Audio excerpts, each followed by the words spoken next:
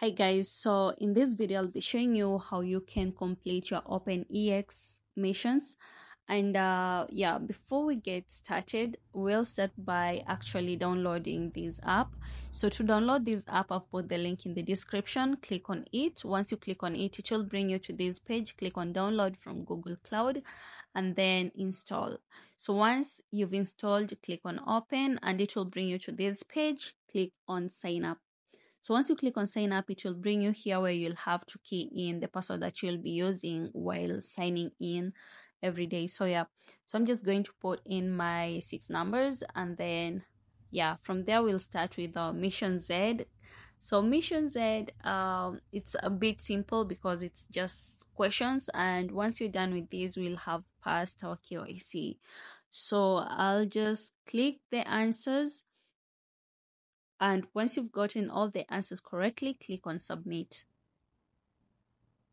And then now from there, you can see I've passed my KYC. Next, you're going to go to mission X.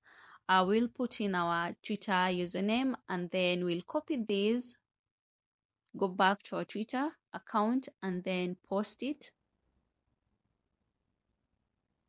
Once done, we're going to paste the link and then click on finish mission. You can see everything is green, so we're good to go. And from there, you can see like we've verified. Next, we're going to go to mission T where we will copy the address. I already did this.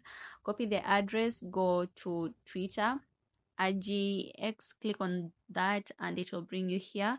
Paste the address that you just copied the way it was, and then from there click on send and you'll be able to see this update from the RGX bot.